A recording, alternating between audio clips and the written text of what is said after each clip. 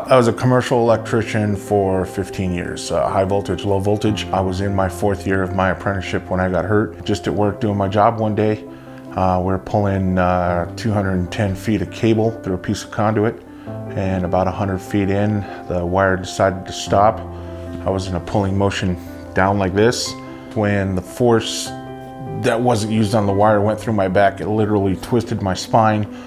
When it twisted my spine, it shot out all the soft tissue between L2 and L3, just like a shotgun blast. So when it obliterated, it shot into the nerve cord as shrapnel, and it hit a whole wide spectrum of different kind of nerves. It literally, it's my entire life that has changed because, you know, I can't walk across the room with a gallon of milk. Had McDivitt not done what they did for me, I would be literally walking away from this case with nothing.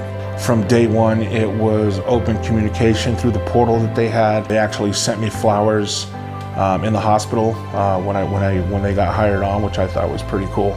Working with them, honestly, it took out a lot of stress as far as trying to figure out what I can and can't do through workman's comp. All that was taken off my plate. I didn't have to worry except for doing my job with McDivitt, and that was going to all my doctor's appointments, going to all my examinations. The case managers over there were able to put foot to ass and say, no, he needs this, no, you can't deny him this, no, this is it, you know. And if I would have done this on my own, then, you know, it would have been like, well, I guess I'm stuck with whatever they say, which I can't imagine going through something like this without any kind of representation.